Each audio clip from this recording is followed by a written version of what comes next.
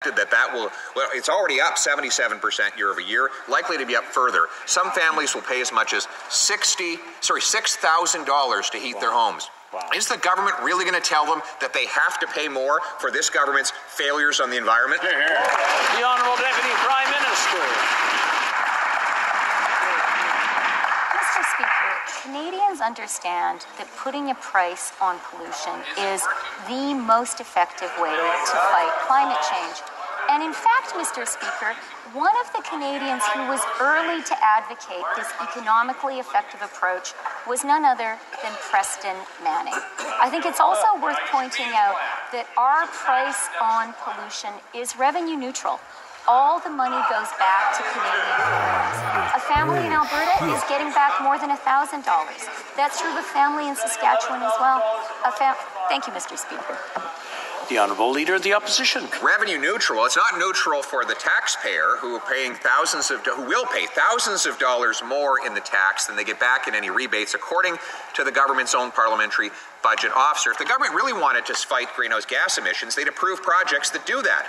For example, there were 15 LNG projects proposed when this government took office. Not a single one has been built. And the only one that is under construction was approved by the previous Conservative government, and it required subsequent governments exempt it from the carbon tax in order for it to be economical and to speed up its approval by ignoring C-69. Will the government get out of the way and let our projects go ahead to protect the earth? The Honourable Deputy Prime Minister.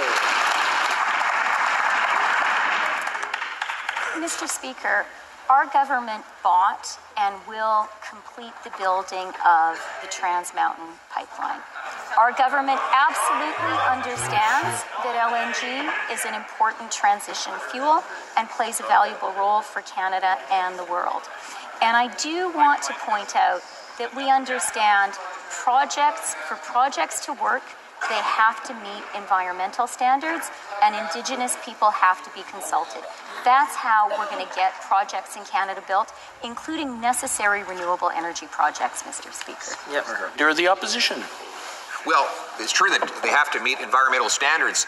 We had real environmental standards under the previous Conservative government, and in fact, the only way that the LNG Canada project in Western Canada went ahead was by exempting it from the new anti-development C-69.